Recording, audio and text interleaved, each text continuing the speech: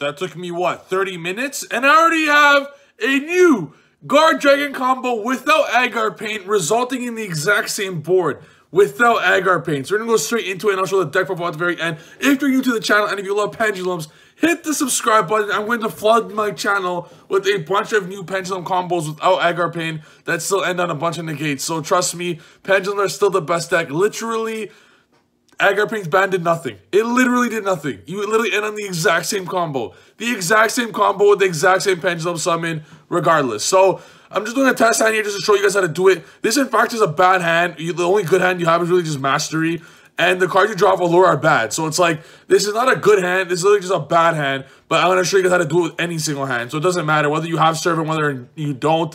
It doesn't matter. So pay close attention. I'll explain the deck choices and card choices at the very end of the video. So Allure, we draw the Gate 0 Purple Poison. I just, this is just trash. Obviously, Giant Servant's good. And with the deck, the way the deck's built, 40 card perfection, so turbo-y. I love it. You're going to resolve Servant every single hand with 24 spells that we play out of 40. But it's amazing. If Pen Call gets Ashy, we're totally fine because Servant gets to resolve. You even have to banish the Gate 0 because you didn't really know how this would turn out in case the Pen Call got ashed. So we don't even get to use Electrum's effect. We're literally just sending a Guardragon with it. So even with Electrum basically sending nothing, I probably should get Dragon Caller instead as well. But I'll show you guys now just how to do the combo even without Agarpain. And it's actually very simple. This is straightforward here. So I'm going to fast forward the part. And I get the interesting part. So here you're going to send Dark Worm. And this is where it gets interesting. So don't get rid of Guardragons from the deck. You still do the exact same thing. Alright, so you just do a normal Pendulum summon, okay? Just a normal Pendulum summon. Typically, level 7 is going to come up from Time Gazer, so it's going to be even easier over here. But it doesn't matter. Gate 0, like, you're going to get Gate 0 from all your combos. So you're always going to have a level 7, right? Or you're always going to have a level 7. Harmo, whatever it may be. Now you're going to go into LP like normal. Like, this is typical, right? This is very typical. You're just a very typical Guardragon combo right now. Electrum and Harmo, very simple. Triple Burst, the exact same as normal, but this is where it gets interesting. So LP special Destrudo, right? Now instead of Triple Burst and Destrudo going into the Agarpain as you did before, instead you're gonna go into Absolute Dragon with the level 7. Typically it'll be over here, but Harmonizing will always bring it out. You can Pendulum summon it or whatever it might be. Then you go into the Absolute, which is a dragon, so you can still summon it. And then Absolute and Triple Burst will then go into Yugioh, summoning a Vortex under LP Zone. We did not utilize this before because there would be no space for it.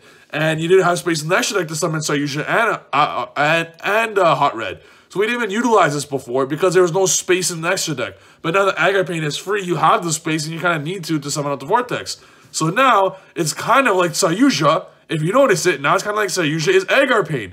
Because you utilize Absolute's effect to summon the Vortex, and Absolute was the free Link fodder that turned into the Agarpain, essentially.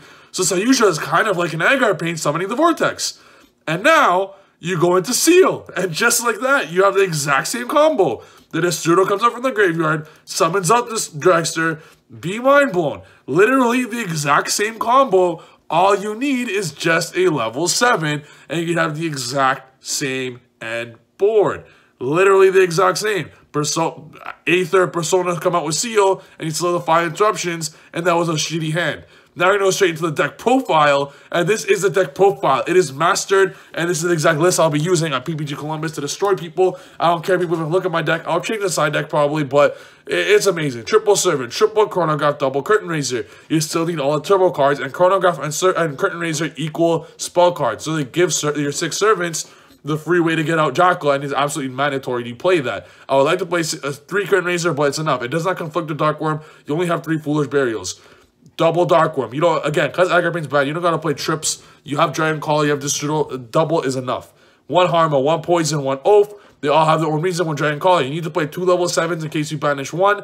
If desires, which is debatable to take out now, but I only play 2 of it because with now that the level 7s are more important, you still have a bunch of level 7s because you still have Gate 0. You only need 1. Destrudo is a big part of the combo.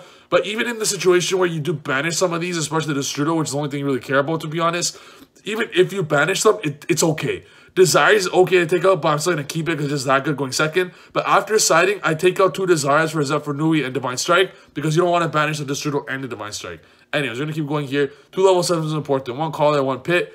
Only two is all you need, just in case like you banish one, you have the other, and you have a bunch of level 7s anyways. Like I said, one Gazer, Gate 0. Then you're gonna have the Endymion and Jackal, just one of each. If you banish, it doesn't matter. You just get the other one. Destrudo, Mare, Foolish, Double Shrine. I'm cutting all ratios out so I don't draw doubles. So it's basically one Foolish, Double Shrine. If you open one of each, once in Destrudo, once in Dark Room going second, it's amazing. Triple Mastery. I was debating cutting Mastery to 2, which sounds kind of crazy because you already have 6 servants and you don't care about searching the Endymion. You really just want it to have 5 servants. But I'm still keeping it at 6 because servants is not damn good. But after siding, I do take out a 6th servant, just so you guys know. Also, after siding, I do take out a majority of the Magician Engine if I'm facing a combo deck, because you need to see these 7. So if I don't play a combo deck, I just keep them. I'll explain siding in a later video. 4 Pendulum calls, I would like to play 5, but Magicians are not that good. This is enough. You don't need to play more than 4 in 40 card deck, and because you're playing 9 draw cards. 1 Upstart, Double Desires, again, is not that good anymore. It's still great, obviously draw 2, but you don't want to banish all like 4 level 7s and just not be able to do the combo. Triple Lure, Triple Into the Void, and I take them out for Divine Strike and Zephyr Nui, because if they get banished, it does hurt your combo a lot.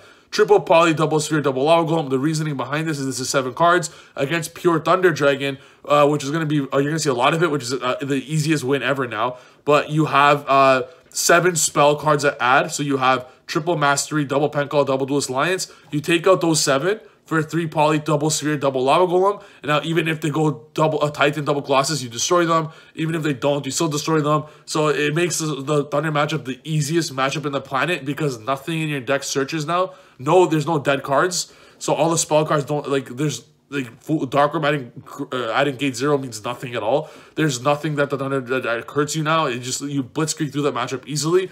And against Sky Striker, the deck inherently has an amazing matchup because of Big Boy and Endymion. So the 2 decks that are going to be mostly represented, you just destroy them. Traps are going to be very viable in this format now. A lot of decks are going to play a lot of traps. So you still have Triple Dino Wrestler, Double Reboot. That's 5 side cards. It might even be too much, to be honest. You still gotta play Triple Wrestler because for the blind side, now that Dengirsu's not a card, Purple Poison becomes a lot better now because Dengirsu won't be that viable anymore in the format. So Triple Dino Wrestler is going to be good as well. Double Reboot, that's 5. 5 is, you don't want to throw too many cards in that are good against backrow decks. I debated playing 1 MST instead of a 3rd Dino Wrestler because you don't want to see doubles unless it's like it's a broken card. But for now, I think Dino Wrestler is fine at that. Divine Strike and Zephyr Nui is still great because people will continue to play Dark Ruler no more, especially because Thunder will still be a little prominent, even though the deck's trash. All the prominent decks are going to destroy. Salamander, you have a great matchup. These are a great matchup against everything this format. Electron, B-Cop, LP, Triple Burst, Sayuja, Seal, Absolute, Vortex. So the only thing that will change, you have to put Absolute and Sayuja into the deck now over the Agarpain, and you just have to take out like an extra card. 1 Drexler, 1 Yazi, 1 Linkaribo, standard. You must play Mare, by the way. Destrudo Mare is not debatable. It's literally the best card of the whole Magician engine. If Mare was not a card, if it got banned randomly, I would not even play Magicians. I only play because it's accessible by harmonizing Time Gazer and Destrudo. It's so easily accessible. I don't care if you draw it. Going first, you side it out, but you just need a game 1. People don't understand. Game 1, game 2, game 3 are completely different, but you need to make sure you don't auto-lose game 1, and Mare ensures that you don't. 1 Phoenix, 1 Unicorn. Cerberus is nice, but not necessary. Boral Sword and Boral Load. Boral Load makes Thunder Dragon matchup even damn easier. So that's the deck. The deck's honestly amazing. I personally love it. In fact, this is the exact list I'll be taking to PPG Columbus to destroy people. The side deck is the only thing I'm debating on because I have to kind of debate which decks are going to be prominent. You still don't know. It's not a defined format. So the side deck will definitely change depending on how the format goes. But how I predict the format to be, I think this will be the correct side deck. The extra deck, there's literally nothing I want to take out. I believe the extra deck is absolutely perfect.